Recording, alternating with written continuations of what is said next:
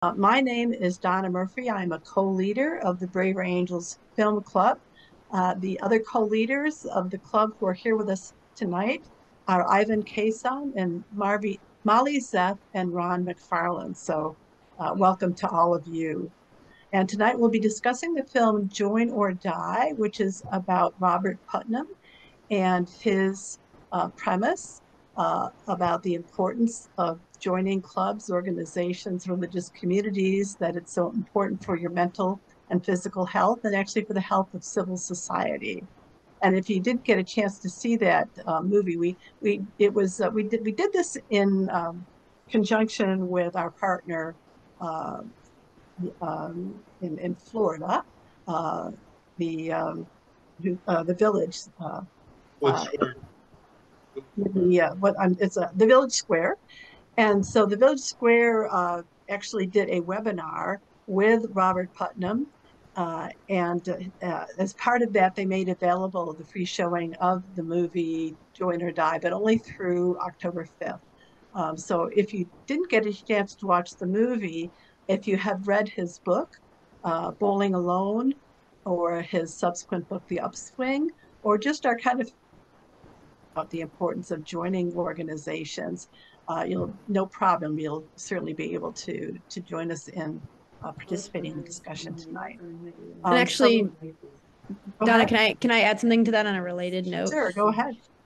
For anybody who didn't get to see the film, just since this is an unusual one where like you had to have access to it only for a certain amount of time, don't like feel shy at all about throwing out any questions you have for clarification during the discussion.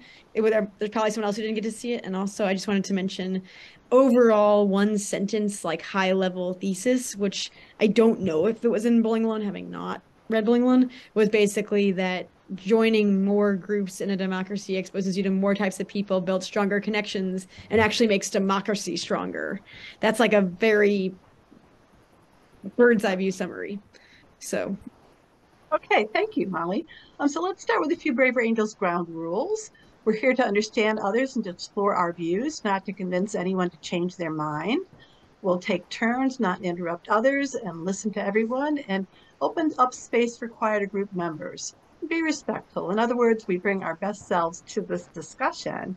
And then during the discussion, if you'd like to speak, please raise your electronic hand, which you should find at the bottom of your screen. And with that, uh, with the webinar that the Village Square did, what the reason we decided to do this event after that is this is a standard Braver Angels film discussion, which means that everybody can talk during the event, as opposed to the webinar, which was just a handful of people talking to each other. So now you all get a chance to share your opinions and views. And the way we do that is by asking you questions. So with that, let's start off with Molly, who's going to ask the first question. great. And as I like to do often, I will put this in the chat as well. So if you miss it or if you need a reminder of what it is later, you'll see it there as well. So the first question, we always start with something kind of generic and higher level. So I'm going to say this one. For those of you who saw Join or Die, basically we want to know what you thought of it, just general opinions on it. And did you find its premise compelling? The idea that joining groups is key to our physical health, happiness, halting America's unraveling. Like, did you find the premise compelling? So feel free to respond to the general overview question, just what you thought about it. That leads to often other parts of the discussion, or to the second part that I'm going to put in the chat as well. And if you didn't catch it, the raise hand feature is in the bottom middle of the screen. And I'll give people a chance to think for a moment. Okay, and John Leonard has his hand raised. Great. John, go for it. I thought you said John Lennon and I got excited because I really like the Beatles. But John, I'm sure you're great too. You know, the only Go for John. reason that I miss John Lennon is since I was 10, 12 years old, is that I don't get that so much anymore since he's gone from the time I was a kid.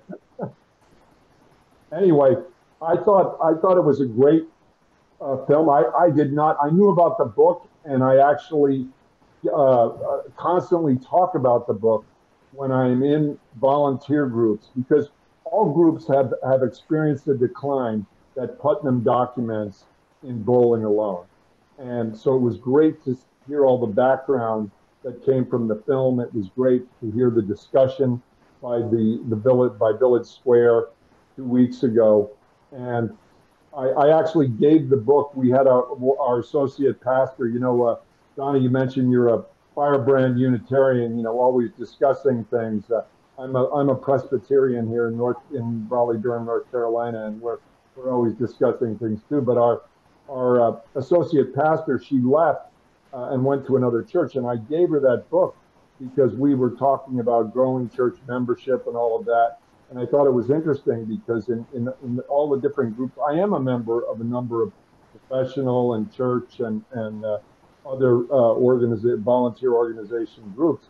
And everybody has the same issue: is how do we attract more members? And our membership is getting old, and we're the same old people that do everything. And I'll use the crude term, I'm a Coast Guard guy, and when I was a Coast Guard member of the New Orleans Rugby Club a long time ago, they benefited from Coast Guard people rotating through New Orleans every 2 years.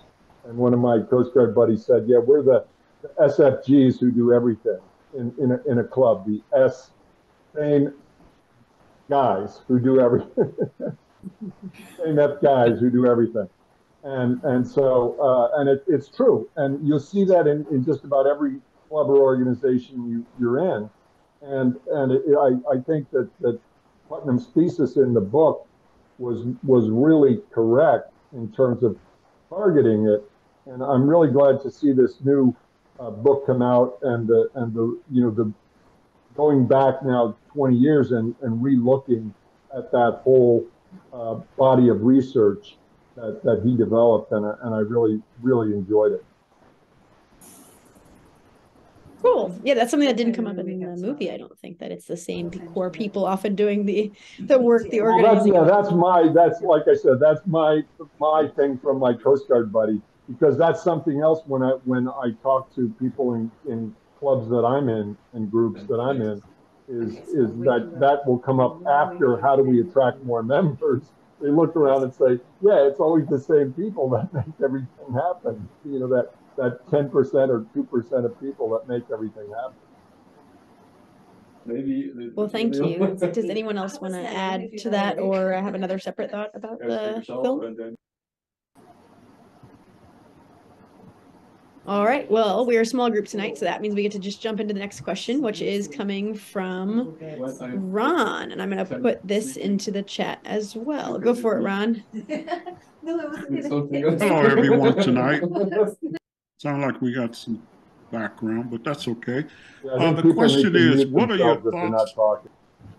What are your thoughts on the decline in civil participation, including religion, as presented by Putnam? How might this trend evolve in the future?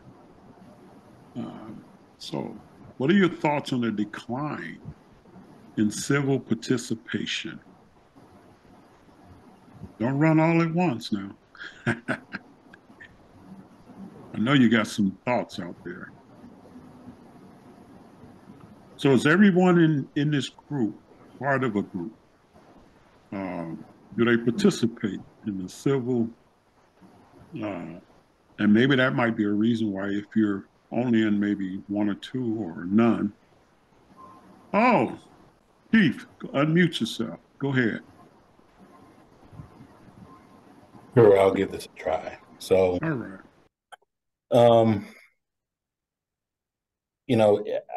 I do think it is not only a matter of trust in anything that is organized, and we've seen that decline of trust in organizations and organized religion over the last 20, 30 years. It's been very well documented. And it's almost to the point, I think, that that not only civic engagement, but also community engagement has morphed into a value add proposition.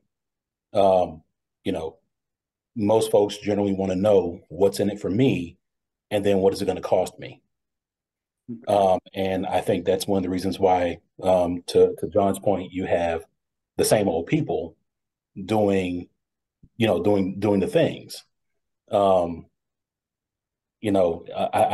think a good example of that, excuse me, a good example of that in action, just to sort of use as a parallel, is the massive reorganization in the college football Power Five, right? As a friend of mine tells me often, the answer is money. Now, what's your question? And so if you pull from that sort of premise, that it's unfortunately not so much about connection and community more than it is a value add proposition. I think that helps to kind of shed light on that decline in religious organizations and just organized organizations overall.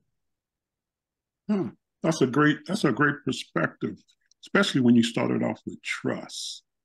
Yeah, that is that's interesting. I didn't think about it like that, but yeah, okay. Especially in today's society. And then you brought up one of my passions, power football, because I play a lot of fantasy football. Anyway, thank you very much, Keith. Donna. I did want to add, I just read something today. They did a study that the number of people since COVID, now that COVID's over, the number of people attending theaters, classical music, concerts, other concerts, going to movie theaters, that has all declined. And all these opportunities for people to get together to go out and do something, in addition to opportunities getting together to in these clubs and organizations and such. And it seems to have, at least according to Putnam, have started with television in particular, when 1950s, 1960s TV came to the fore. And now with the internet, it's incredibly distracting to be able to just hop onto the internet or on TV, go stream a television show or a movie, all these other choices. And I think, one thing Keith was getting at in terms of the, finding the value in it. We don't really understand the value in terms of these organizations connecting each other, how important it is to the civic society, our own health, until it's too late. We somehow need to get the word out better, or show people how much better off they are when they are actually participating. They're out there physically with each other, as opposed to just being online or in front of the boob tube. Thank you, Donna. That is an interesting way you went with our physical health, our health. Yeah, because I don't think maybe back in the 50s, they probably even thought about that. They just got in a group and just thought that was what they're supposed to do. So thank you for that. Craig, how you doing, Diamond? Craig Diamond? How are you? Super, I'm doing super. So Donna, I'm glad you mentioned TV. So I didn't read Bowling Alone and I didn't see the documentary, but I did read The Upswing. Okay. And I was trying to, when I saw the question about what are my thoughts about the decline in civic participation, including religion, I was trying to rack my brain around what did Putnam talk about as the causes. We talked about, in The Upswing anyway, a lot of amazing data that all sort of painted the same picture that led to the one big upside down U they talked about in The Upswing. But I couldn't think of what are the causes he talked about. And I think certainly one's got to think that television and technology, communication technology, has been a part of it. I also just wonder how much of it has to do with the steady progression away from, our agrarian roots, where you were just part of your family with multi-generations, that you were in a community where you consumed products that were made in your community, that you contributed to that. And, you know, I'm just wondering, with the Industrial Revolution and people going to cities, and then with airplanes and the ability to just move around to jobs, I'm just wondering how much of that has also contributed to a, you know, lessening of cohesion. So that's just kind of the thought that I had. Hey, thank you, Craig. You know, it slips my mind some of the causes. I know when they spoke about how it affected the Black community, because when segregation ended, it seemed to be a reverse. They were open to go wherever they, you know, as participate in the community, and it affected them because a lot of times they were a cohesive group in the community, and everything was at the church and everything was together. The businesses were all Black owned, and it seems like when that was uplifted for a positive, but then it became kind of a negative. So as far as that, he did point that out, I remember. So anyway, thank you very much. David, how you doing? Unmute yourself, David.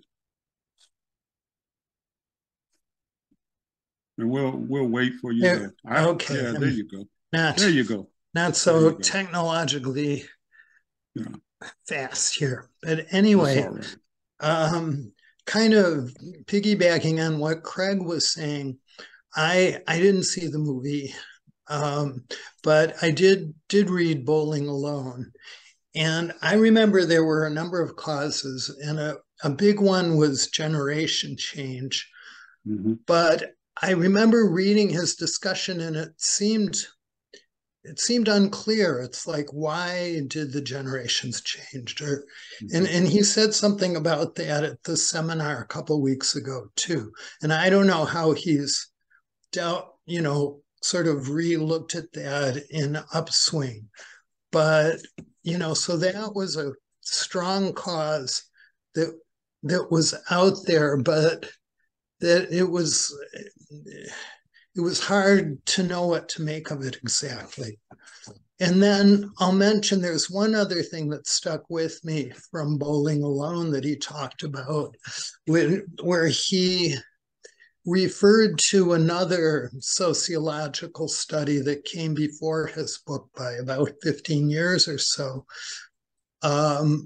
Some researchers who looked at the growth of like shopping centers and malls, like especially into the mid 60s, and how it kind of fed this sort of way of looking at your destinations as, you know, no longer going down to the main street in town and seeing everyone you know and stuff, but, you know, you define your goals. Boy, I need to go to this shop, and you get in your car and you go to the mall, and then you go somewhere else.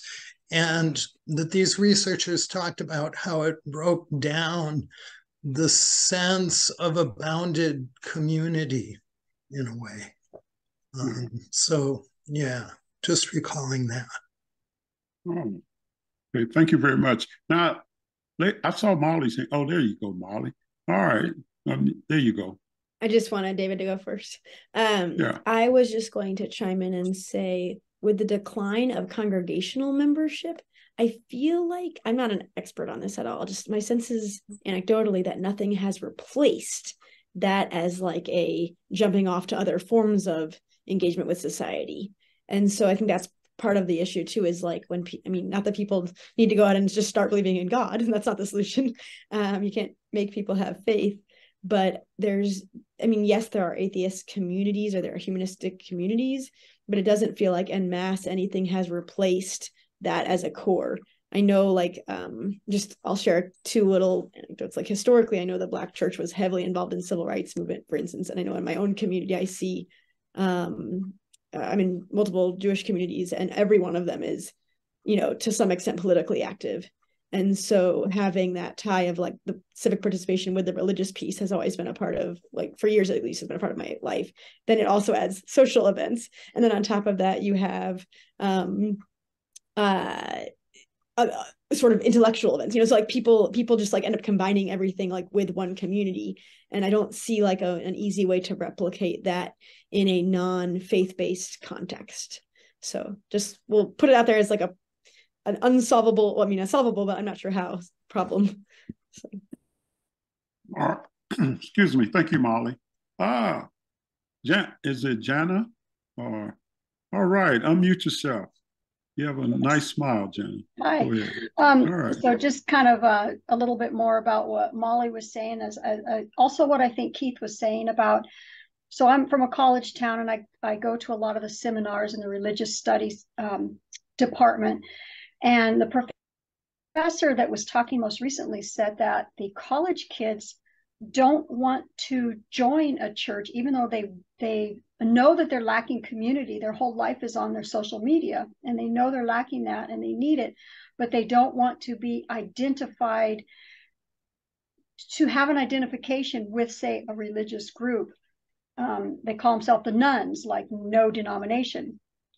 And what the university has done is they have taken what I think used to be more of like a Christian-based off-campus place for people to go, and they've just made it a coffee house. And it's just called a coffee house, and it's a way for people to go, and if conversations come up in one direction or another, it by taking away that religious aspect, it really has made a difference. So I'm trying to get my church to do something like that, to have something where there's people can just come and have a cup of coffee and ask questions if they like, so.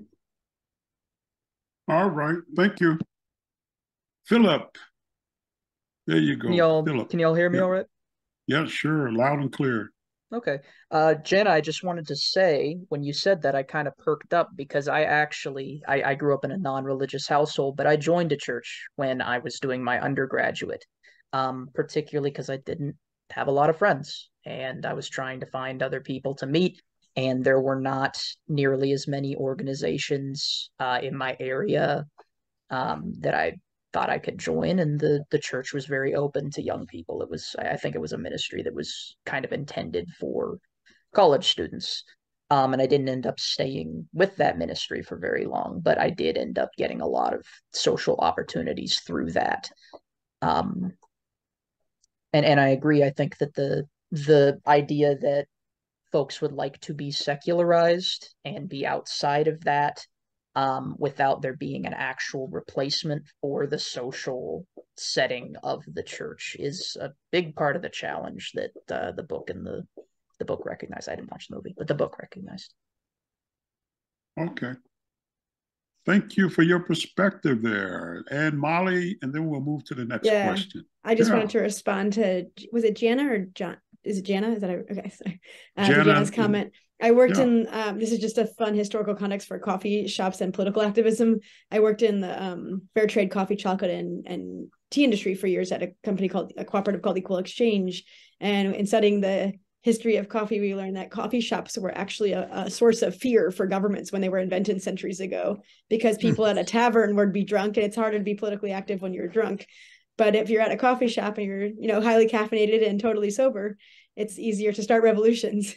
And so when we were actually training a cafe to start in Saudi Arabia that was politically active, during my coworkers' training of that cafe, no surprise, the Saudi Arabian government actually shut them down because they were trying to be this third space that would also just happen to do some political, work on the side.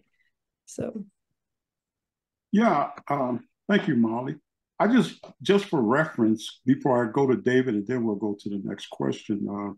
It says here 66% decline in unions, 50% decline in clubs, 35% decline since the 60s in religious groups, 50% decline in leadership role type things. And it goes on, get different categories. So actually, there's a bigger decline in a lot of other groups, and more so than it seems in religion. I know we tend to focus on that, but just to point that out, that it's a decline in every group. So anyway, David, you'll be the last one, and then I'll read the next question. Okay. Go ahead, David. There we go. Thank you. Yeah, I was just thinking, particularly when Jana was speaking, about a book I read not too long ago by this sociologist of religion. His name is Wade Clark Roof, I think. And his thing, and he wrote this 25 years ago, but what he was looking at in religious communities was a change toward what he calls people being seekers.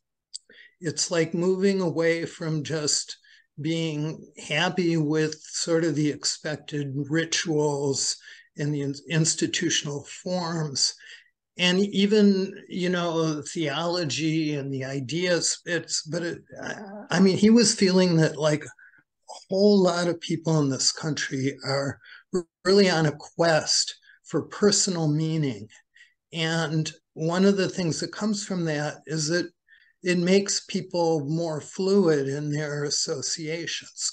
Because if it's so, then so many people are just trying to piece things together for themselves. So like earlier, Keith was talking about, the answer is money, and that whole thing. And you see that. But on the other hand, and maybe somehow they go together, I don't know how, there may be a way that people avoid really firm group connections because we're so much trying to work things out for ourselves right now at some deep level. Yeah, that goes back to a particular other, when we opened up, they were saying, I think it was Keith who said, it's all about me. What do I get out of it? And that narrative, what you just said, tends to sense that. But then I hesitate. I can't put that across the board for every, say a person belonging to being a Buddhist, Muslim, atheist. An atheist, not, I would ask my friends, is that a religion? I always mess with me about that one. We have nice conversations. So anyway, the next question. What are your thoughts on the decline? We know what reflected on Putnam's teaching. What specific aspects or ideas do you find particularly thought-provoking, or something noteworthy that you found from his teachings? Something that was just said, bing, and you thought about it.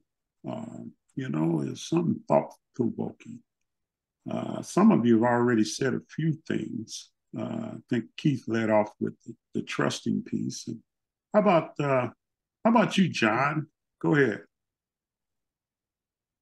What I thought was interesting, as I recall the book and the interpretations of it and the reviews of it, were the way Putnam basically broke it. And there were more items. He mentioned that it had in the documentary, they talked about how the original Bowling Alone was an editorial in the early 1990s that then really struck a nerve, and Bill Clinton and Hillary Clinton were having Putnam to the White House to discuss the drop in social capital and societal concern. And as Keith said, it's all about me, what's in it for me, rather than what's in it for all of us.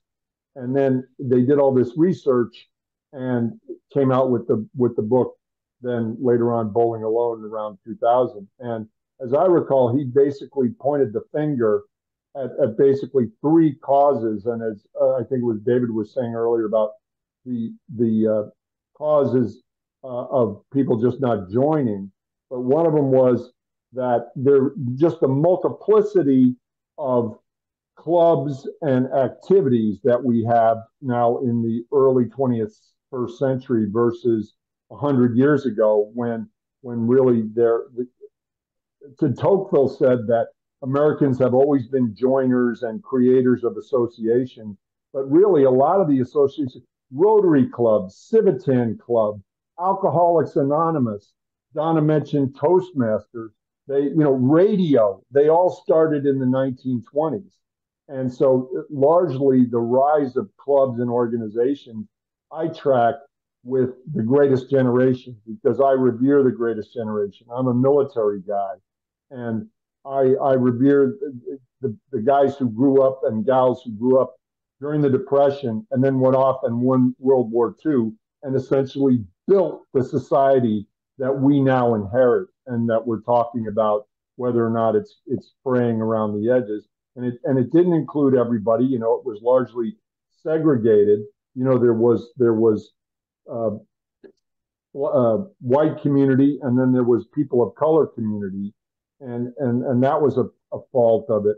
But it was generally something that really built modern America. But Putnam said there were three things: the multiplicity of choices, the rise of two-career families in the 1970s, which was a good thing for women, obviously, but it put a drain on people's time. And then the third thing was people started, as they lived farther and farther out in the suburbs and were commuting, they lived farther away from their workplace. And so they couldn't take the time like to go to a club meeting in the evening because they had to get home to their two-career family and then get into kids' sports and all that kind of thing. So there were a number of different things that I thought in Putnam's teaching were very interesting. And what I see now, that as the comment was made by Philip and also by Keith, is I work for IBM, and we were virtual before COVID. And so I think one of the things that you're going to see coming is there's a real estate crisis coming where you've got all these big empty office buildings where so many people are working from home now that the buildings can't afford to sustain themselves anymore. Real estate companies are going to give the keys back to the bank because nobody's working in office buildings. And IBM, we have they're regularly having free lunches and all kinds of events to encourage people to come into the office like on a Tuesday or a Wednesday or a Thursday because they're trying to get people to meet each other in person. And I get annoyed because I'm a project manager and I'll sit in meetings like this and people never turn on their darn camera. I'm staring at blank screens. Well, that's like, okay. I want to be rude and say, would you wear a burqa to an in-person meeting? Mm-hmm. Well, then turn on your camera, please. But yeah. I bite my military tongue when I have that urge. But those are the things that you sure didn't bite it this time, John. But anyway, thank you for your perspective there. And we'll go with Craig, and then we'll go to the next question.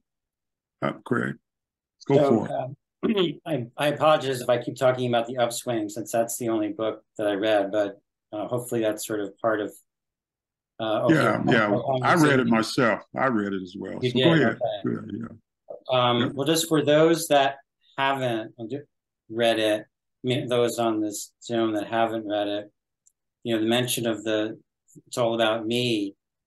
What Putnam basically says in that is that the late 19th century during the Gilded Age was all about me, and then peaking in like the late 50s, perhaps early 60s, we were more of a we society. And since the early 60s or late 50s, we've been drifting more and more down towards where we were in the Gilded Age, where there's a much greater level of selfishness and less social cohesion. So I think that's what I found so compelling in that book. Was a really strong argument in terms of data that backed up that concept, that really have gone from to I to we back to I. Oh, okay. Thank you. Can I say one more thing about Putnam, or do you want to go on? Yeah, you can. Unless I'm getting go ahead. I feel like I'm all up the show. Go ahead. You sure? Yeah. Yeah. Right, is it related to the question, or is it you just wanted to bring up something? Sort of. You know what? I'm going to skip. Go ahead. Okay, we'll come back to you. All right. Thank you. Okay. Now I'm going to read, Philip, before I call on you, I'm going to go on to the next question, and then you can be the first to answer that, Philip. Okay. So the next question is, how are our interactions in the digital era, social media, impacting our capacity to cultivate and sustain social capital? And what potential consequences might this hold for the future of our society, our democracy, as Putnam was talking about? Okay, that's a mouthful, but in essence, it's basically saying how has social media affected us as far as joining groups and things of that nature. So, Keith, go for it. So, okay, so I'm going to engage in a little bit of doublespeak because I am a technologist, but I also see this in its positive lights as well as in its very dark underbellies. And so technology, the digital divide, social media, so on and so forth, has done a number of things. But one of the things that it has done most effectively is it has amplified our cognitive dissidence. And so,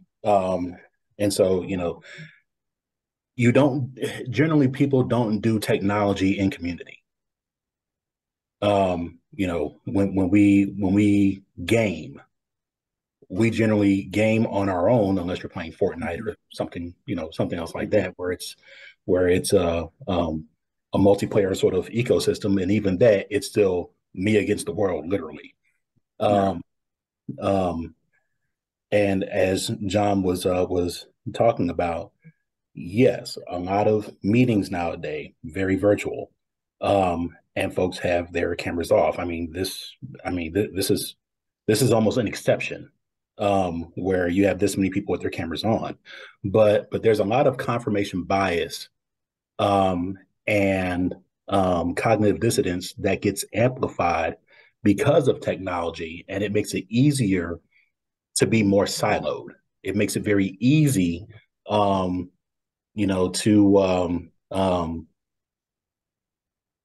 be freer in thoughts of isolation than it is for a community.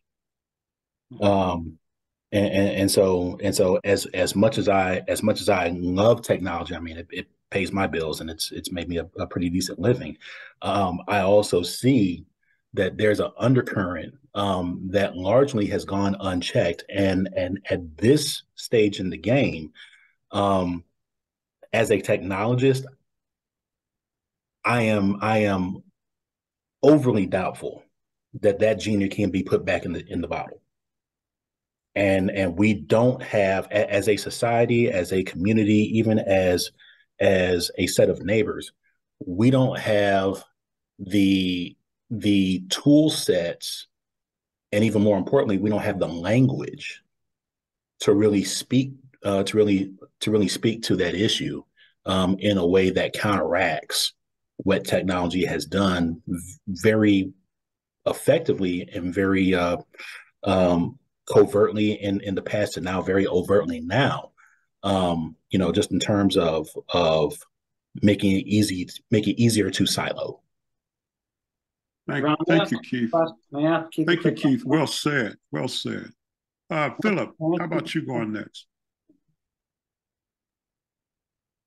Thank you. Keith, I agree with everything that you said, and I think you said it better than I could have. What I will add is that I am on probably the highest end that a Zoomer can be. I'm 24 years old. I think I'm the cutoff year. So I am the first generation that has grown up entirely in the digital age, that has grown up 100% with at least cursory access to internet. I was born in 99. All throughout my childhood, we had computers in the house.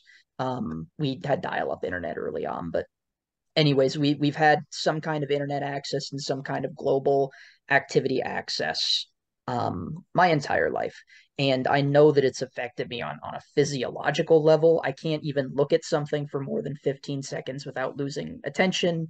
I've spent years trying to kind of gain that back. ADHD is incredibly common in my age, and I don't think it's misdiagnosed. The kind of things that we complain about, older folks complaining about, are very genuine problems. And I think that those problems have also contributed to the antisocial behavior that is kind of plaguing our generation. Keith, onto what you said that there's an opportunity for community on the internet, and I agree.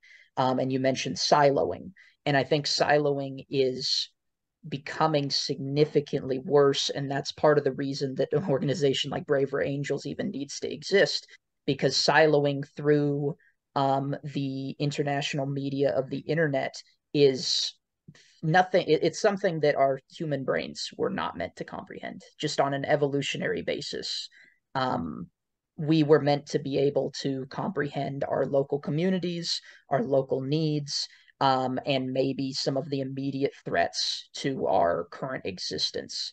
And we were not meant to comprehend the constant barrage of international conflict, the constant barrage of international climate events, the constant barrage of economic instability and total.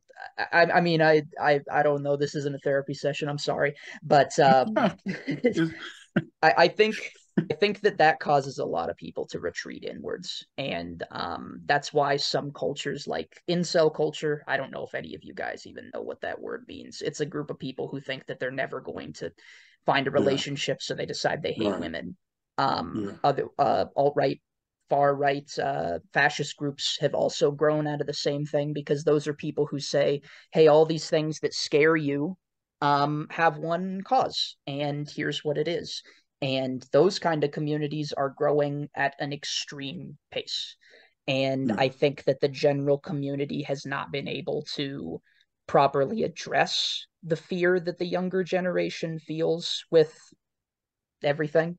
And as a result, people are kind of moving away from a lot of other non-essential communities and moving more into communities where they can talk about their individual mental and sociological health problems. Thank you for that, Philip. You touched on some great points that connected with Keith as well. And just keep in mind, we have far left too. You know what I mean? And so keep that in mind. It's affecting all groups, it seems like to me. But I just tune it out by just turning off my computer. Anyway, Craig, how about you? And then we'll go to Ivan after that.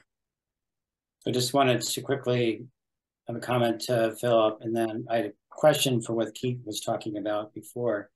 So, Philip, I don't know if you blog on this stuff or if you talk about this stuff, but I feel like you have a very important and eloquent voice with this issue. And I would hope that voices like yours can be heard. You said a lot of things that I see in my own 23-year-old son, things that I find worrisome. So I know that what you're saying is not out in left field at all. Anyway, I encourage you to make your voice heard in any way you want on this. And then, Keith, question for you. Can you elaborate on how we're using the term cognitive dissonance in the context of what you were saying before? I couldn't quite connect what you were meaning. I know what cognitive dissonance is, but how did it relate to what you were talking about? We'll give Keith 30 seconds. How about that? Let's see if you can do it in 30 seconds. Go for it. So one of the things, and I remember this when it was being developed, in the early 2000s, in technology, we were working on this thing called predictive analytics. So pretty much based on what you search for, based on what you would do in the course of a day, technology could predict what it is you were going to do, an hour, 2 hours, next day, whatever case is, and beat you to it, and pretty much set up everything that you were going to do in advance. Fast forward a couple of years, now we have artificial intelligence. Mm-hmm. And so based on the treasure trove of data that has been mined over the last 30 some odd years, your entire sort of technology engagement, for lack of better words, has been curated for you.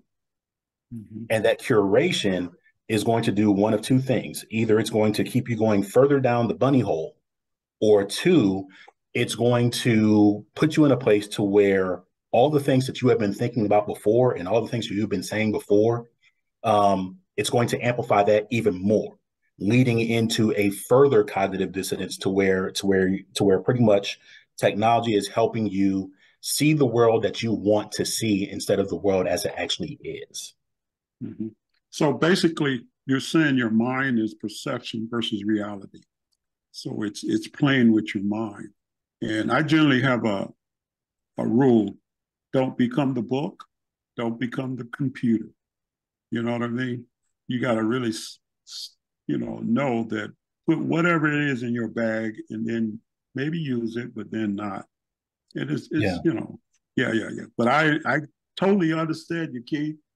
And thanks for that question, Craig. So we'll turn it over to Ivan. Go for it. Thanks, Ron. I want to switch things a little bit and look at generations, not in society, but generations that you've been through. In other words, your life stages. Over the years, have you experienced a loss of connection to other people? And if so, in what way? In what stage of life were you in? And I can tell you that my own story is that the apex of my social connection was in college, because I lived in a dorm. And there were all these people who were similarly situated, similar age, similar interests, but people from all over the country. And that was kind of the high point. As I started the work life, that circle got smaller, but still pretty large.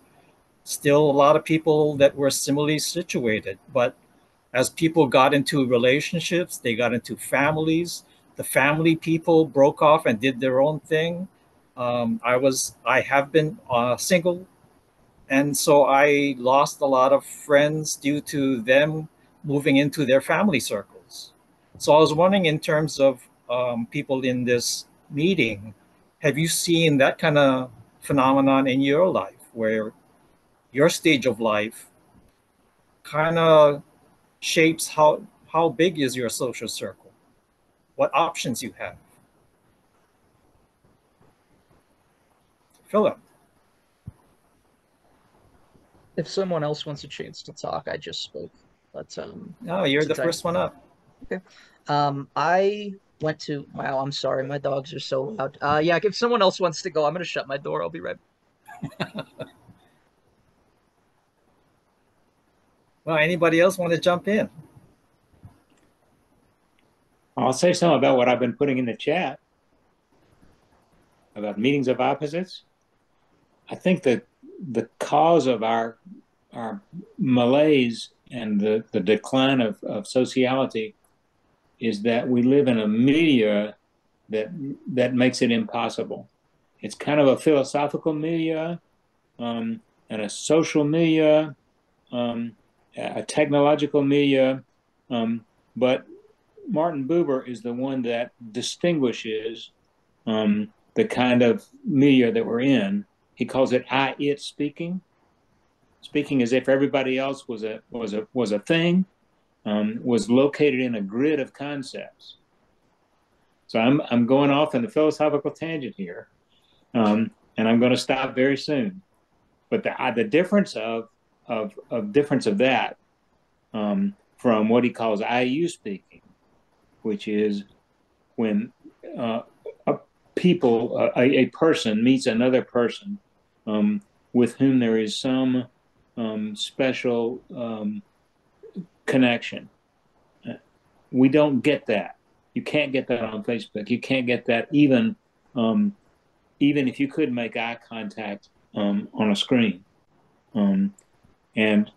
So we are so we are so desperately lacking in the kinds of environments in which that kind of relating is allowed and enabled. That's Okay. it. Now, if I understand you, Henry, you're still talking about a societal type of condition, right? I'm talking about ways people can be together. Yeah, the society makes ways of being together, and society's way of being together is increasingly destructive of the kind of relationship that we need.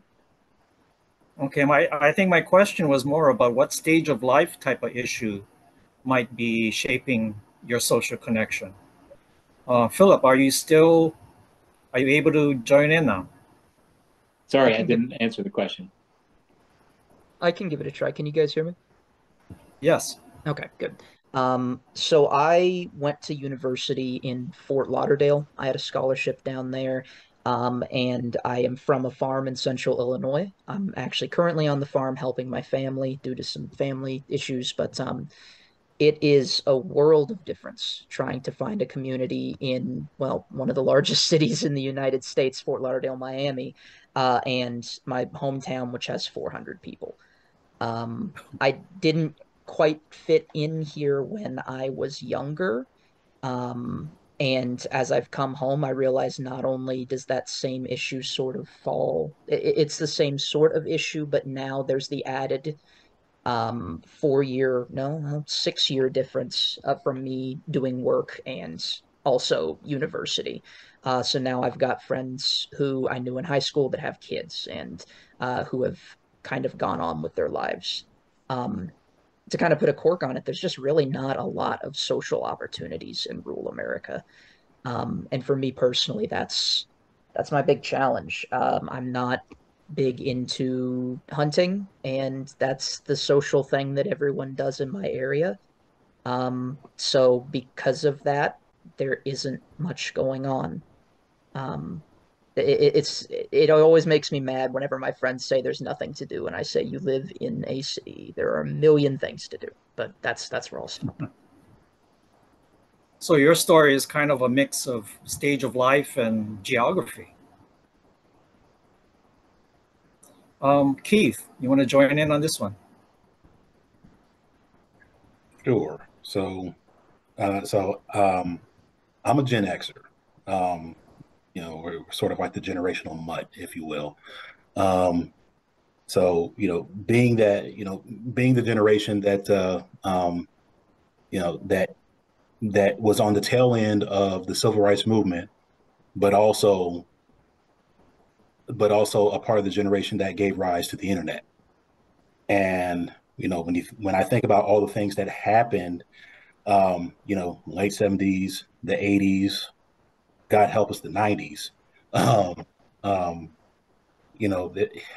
there was so much transformation, good and bad, that happened, that affected my ability to not only be communal but also to exist in communities. And so for example, I think about my K through 12 schooling, incredibly homogeneous. I tell people that you could take all the Black kids in my school and sit us down at one lunch table. Contrast that with when I went to college. I went to an HBCU, and for the first time in my life, I felt like I was home. And so now, the community that I most am comfortable with is similar to my college experience. However, the community that I know that I can be most effective in is a more racially diverse set of community, which I have the hardest time with because of my upbringing being so consumed with dominant culture.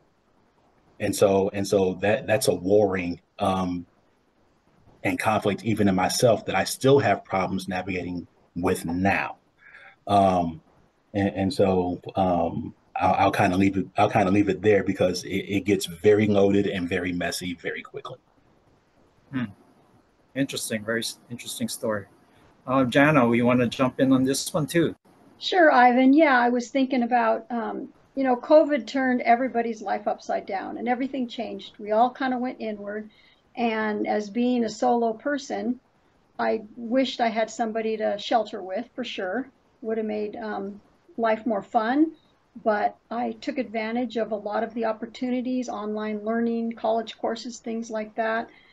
And now that I'm in my 6th decade, I enjoy being alone more. I don't have that real desire to go out and be with a lot of people like I used to. When I was in college, I was going to change the world. And now I don't even have that desire. I have small little bits of things that I do with my church and volunteer things because I don't feel like I'm really tired. It's just easier. And I think that's a sad thing to feel because I think a lot of people might be feeling that as well. And so anyway, that's kind of if I've answered your question a little bit about my life, how it has changed a lot, but COVID I think really changed it.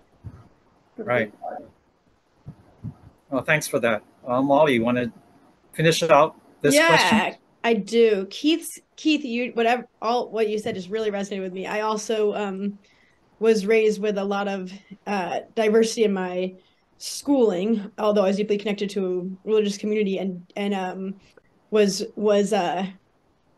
fine. I did find though in college that I fit in for the first time ever, and it was like a great feeling, but it was because I met a bunch of Jewish hippies and was like, oh, like politically active Jewish hippies, and it became like this very narrow like subculture.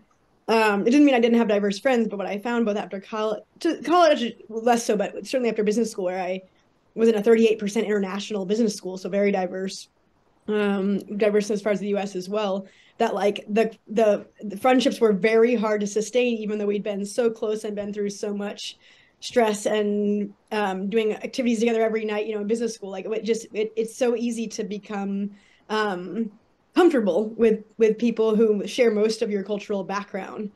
And I think my mom grew up in the Black church actually, and I think having had like basically the religious upbringing that I did, it was very easy for me to kind of like become attached to, multiple Jewish communities and synagogues and as an adult. But then I started realizing like, oh my gosh, I'm not meeting anyone who's not like me. And I actually love being around diverse groups, but it's very hard once you reach your 30s and you're entering a new city for the first time, it's hard to meet people different from you.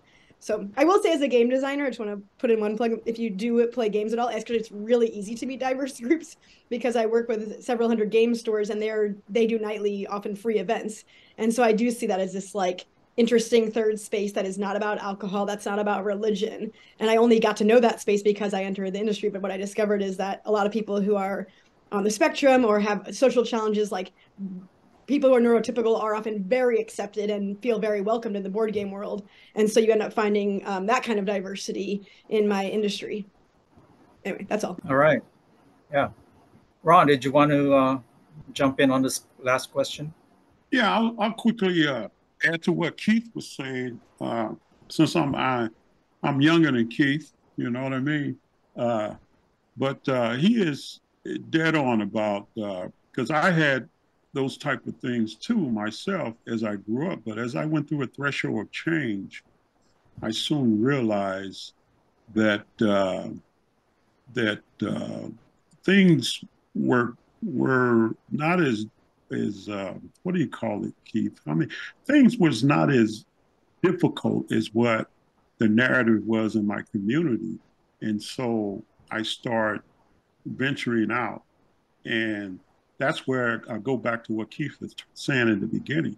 I start having more trust because of that's the key to it, and building relationships. But I totally agree with him. Well, when I left the community and I went to the school that I went to, I didn't go to a historical Black college, but I went up way north, Iowa State. Now, can you imagine that, Keith? Ooh. And I'm telling you, and I met some great people there that were cool. I'll just put it that way. But brother, you'll get there. You'll get there. Just your voice. Just let your voice resonate, and just like John was saying, man, they will be a magnet to you. And then you'll find out, there are people like Brave Angels that will come together and love on you, baby, so to speak. All right. All right. Thanks, Ron. I got to throw in my 2 cents. My view of racial identity is completely different. I live in Hawaii. I grew up in Hawaii. I went to undergrad at the State University here. Everybody looks like me. Everybody looks like me in high school. When I got to grad school, I wanted to get away from all of that. So I went to Wisconsin. I was the only Asian in my department. And I had a great time. The whole purpose was to find people who were not like people from Hawaii. And I did that, and I had a great time. And ever since, I don't really resonate with any kind of racial identity type of politics. I'm a different case. So I'll move on to the next question. The question is regaining social connection solely up to you? So if we find a solution, is it your responsibility? Or if not your responsibility, where should it come from? Who can solve this problem?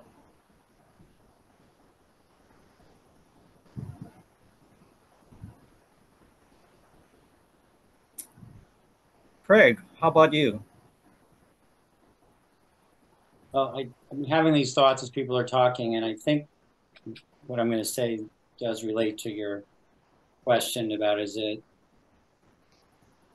our individual responsibility to make that change, or if not, then whose is it? And I kind of wonder if the two big trend. Sorry to be professorial about it, but I keep thinking about like why, right? What are the root causes? And I'm wondering if as I'm done talking. I'm not sure what that was. Strange thing, but you're less professorial than me. What's that? You're less professorial than me. Okay. It's a strange message. Well, I am a professor, so maybe that's why. But I think, like, in addition to the sort of march of technology, which seems to be perhaps part of the reason why human beings are sort of drifting apart, because technology is sort of getting in the way of what was before that just pure human connection. And I mean all technology, not just IT, but everything, right? And transportation technology, communication technology, etc.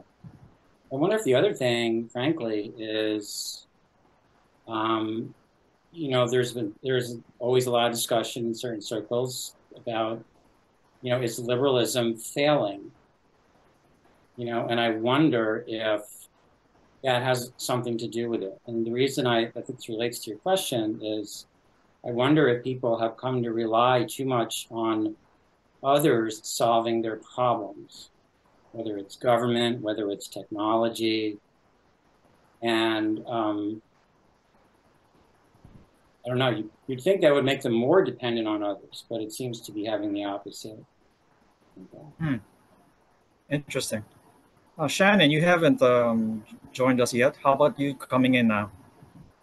Yeah, that question, I think invitation has a really powerful impact on getting people to join you. I think my example of that is when I sent my first daughter off to kindergarten, and a lady that knew me just through a church setting happened to be in the same classroom and said, "Hey, you should be the room mom for your kid's class." And I don't think I'd ever really volunteered for anything before then, and that kind of set me off on lots of volunteering So, so just that little invitation, I think, was really powerful. And then I think that's true in a faith situation too. The power of invitation is very very meaningful. So Yeah.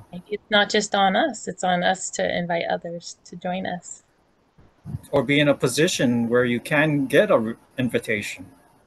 right? Don. I agree with Shannon, and I agree with what everybody said. You know, Keith and Ivan and Ron, you make really good points. I think it's important to the title of the current Putnam theme is join or die, right? So I think it's important that it is on us to get out there and join. You know, the quote is attributed to Woody Allen when they gave him an award. And he said, well, 80% of my success in life has been showing up. And I think that's part of it too. But as Shannon was just saying, it's important to invite people.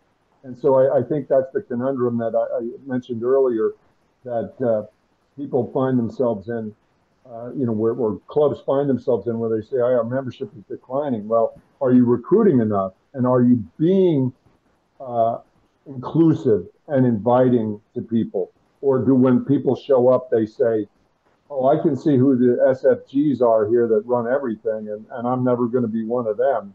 So I might as well, you know, this is my sole visit to this club.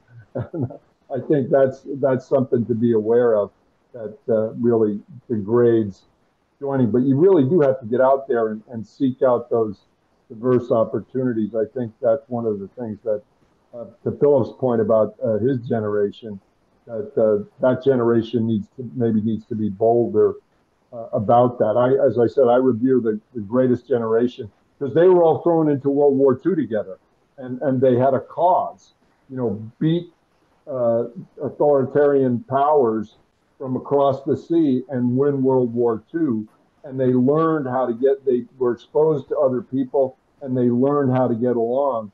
And I think that was part of the great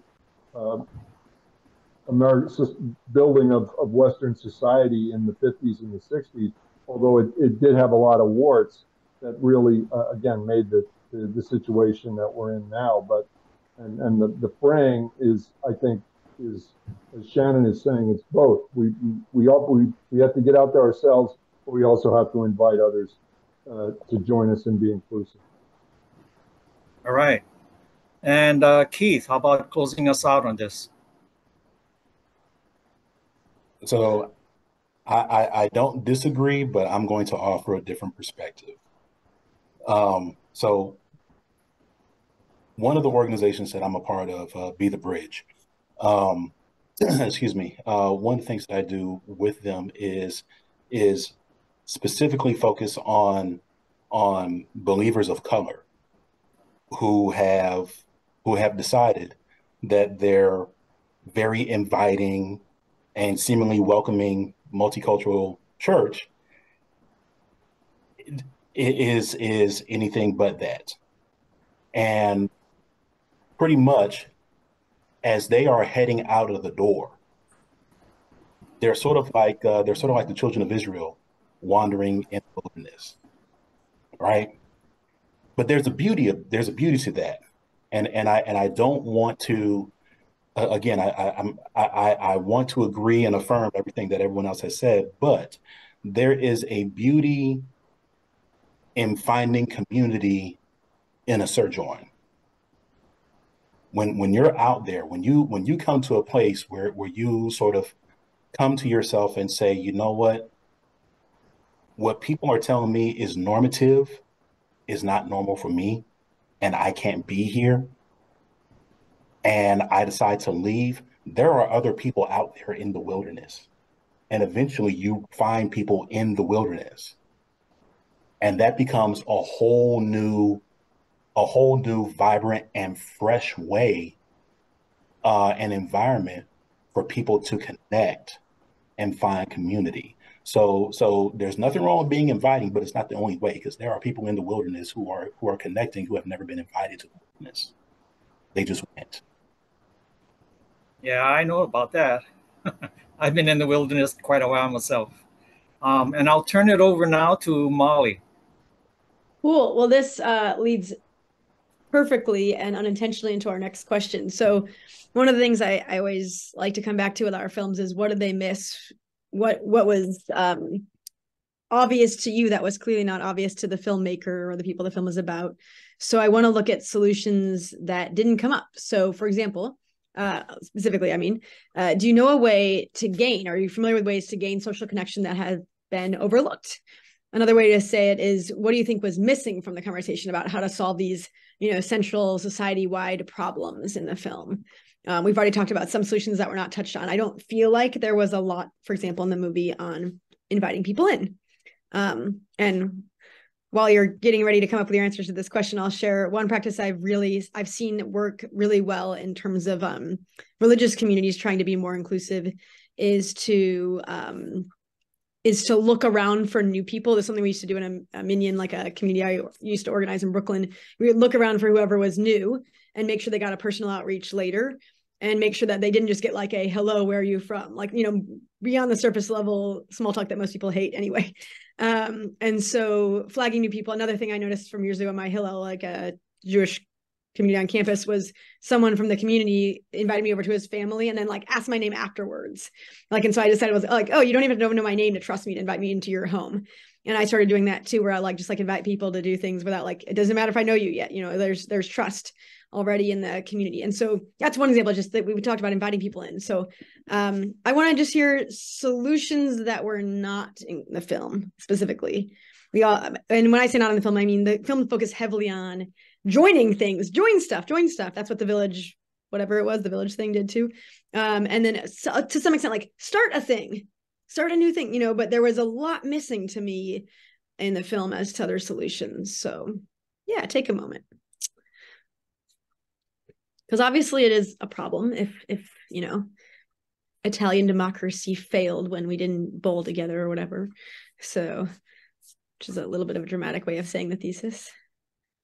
Yeah, don't see a huge rise in hands, so I'll give it once, going twice. I'll say one thing they tried that failed that I think could have been done better. That was the Saguaro seminar. That was a seminar, people from all over different professions who tried to come together and solve this on a society-wide scale, and he said it was basically a failure. Yeah, go for it, Jana. So I saw the movie just a week ago, and I can't remember everything, but I'm just thinking of people who are in some of these long-standing institutions being able to address the needs of the people that they would like to become a member or join or whatever, and be willing to make some changes, because a lot of people are not willing to make changes with whatever they have going on, whether it's just even the type of worship, the format of worship or whatever,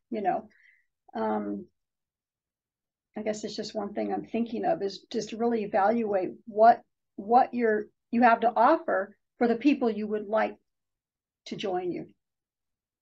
So. That's great. Figure out needs by asking, not assuming them. Yeah.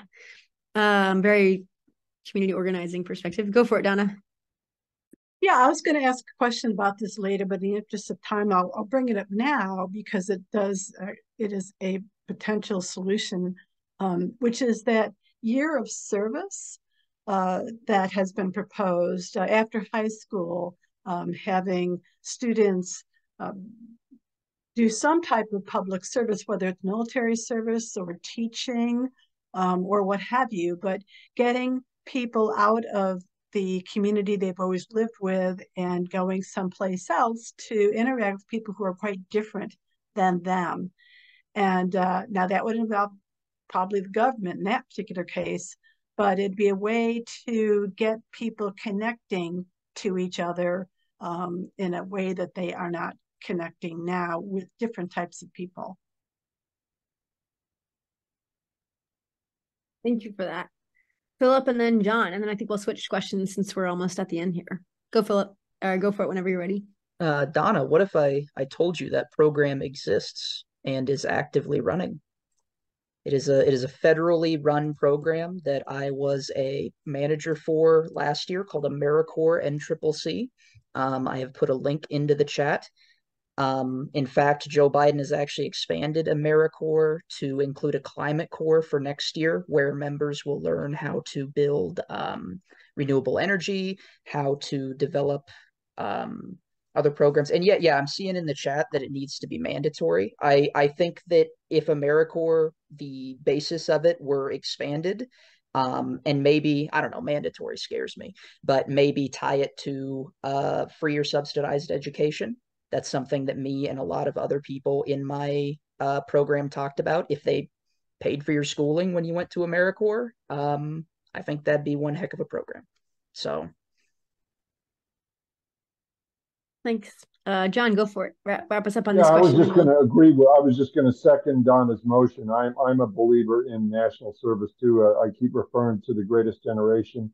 When there was a draft, you did bring people together in a way that taught them in the military. And I think having that kind of community, you don't have to be in the military for national service. You can choose from AmeriCorps, Peace Corps, whatever, Climate Corps, whatever you wanted to choose. But I think that Kennedy asked not what your country can do for you, ask what you can do for your country early in your life, I think would be good. And from a military point of view, I think it would be good because you could downsize the standing active duty military and have a larger reserve where if people went to military training, then maybe they could come back for 4 years or 8 years when they're in their 30s, after they'd had some life skills.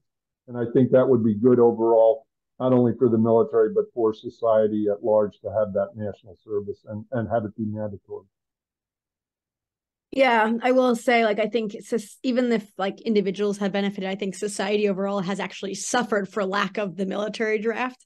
And I don't want to get into why I think people see a lot of people get out of the draft, or who used to get out of the draft now, entire classes are not included in the draft, right?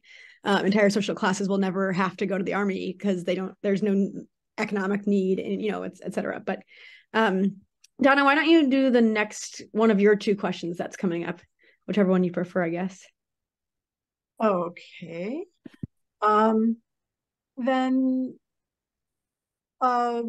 So this question, we don't have a lot of time to get into it, but it's the question is, what has changed in terms of club membership since your parents and grandparents joined clubs versus when you think about the kind of clubs, organizations, or religious communities you've joined today that give you a sense of connection? And I will provide an example. My parents, my mom's still alive at 94. If my dad were alive, he'd be 100. So members of the silent generation.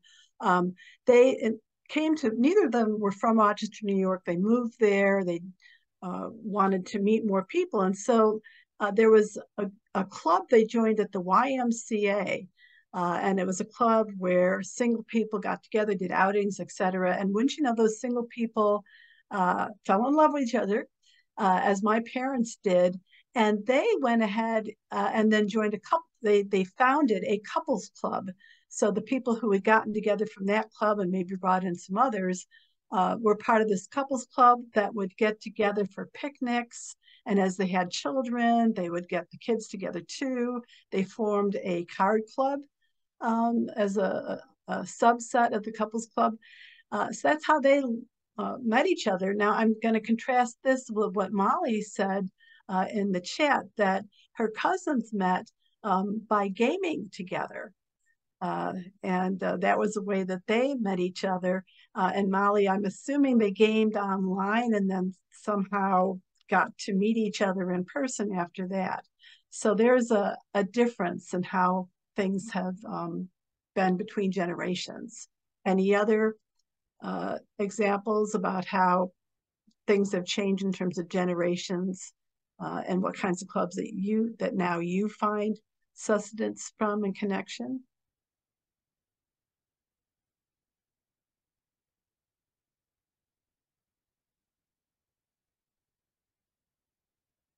Going once?